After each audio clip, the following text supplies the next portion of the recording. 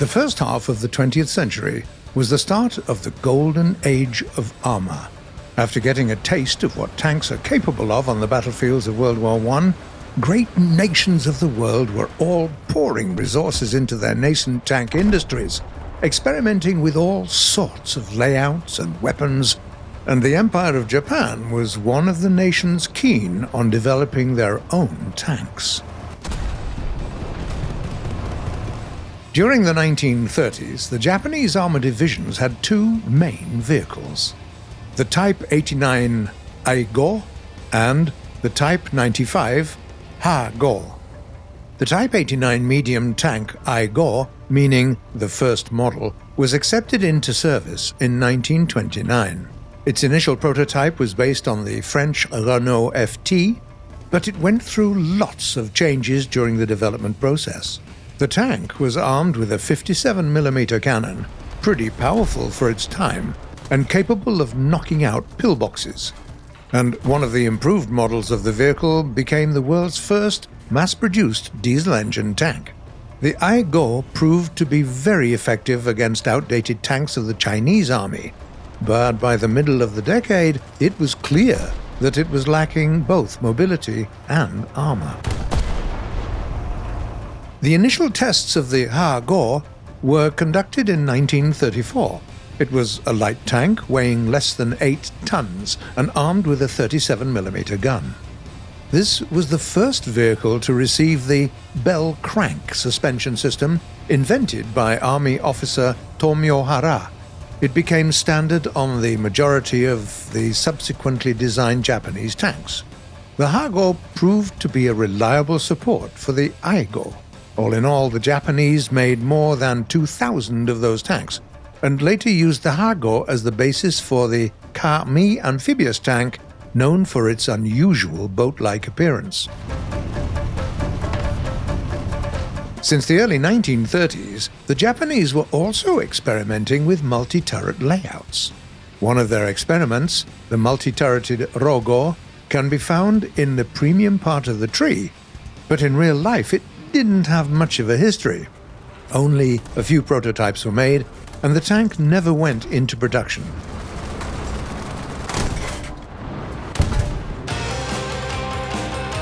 Obviously, the Japanese weren't going to settle for the Aigo. They quickly started working on the succeeding vehicle.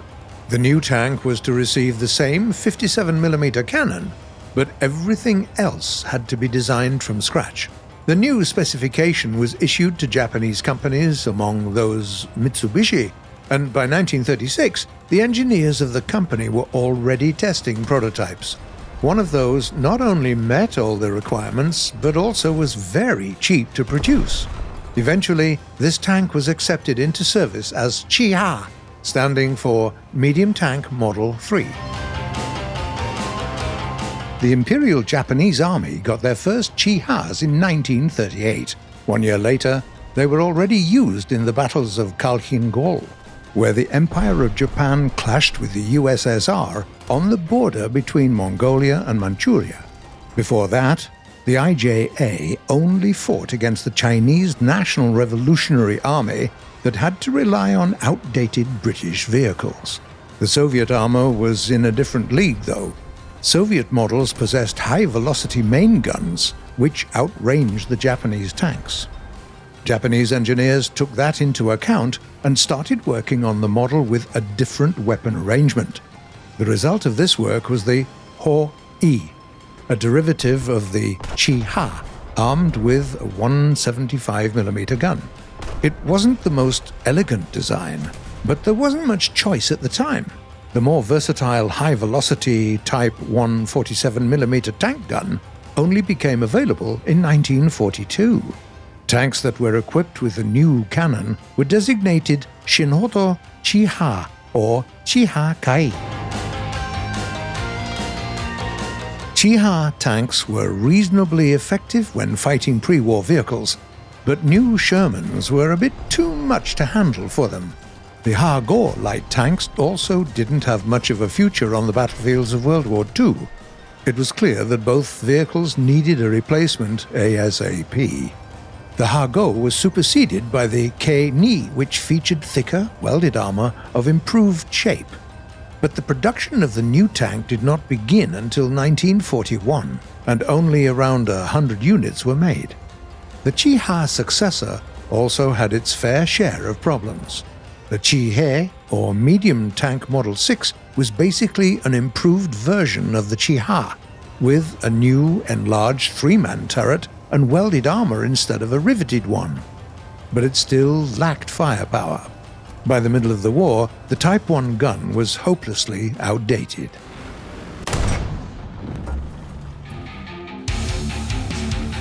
Naturally, the Japanese soldiered on and designed a new version of the vehicle.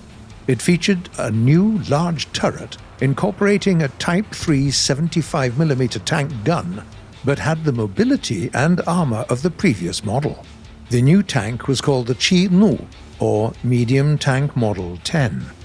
As the IJA only had around 100 of each, the Chi-Nu and the Chi-He served at the same time.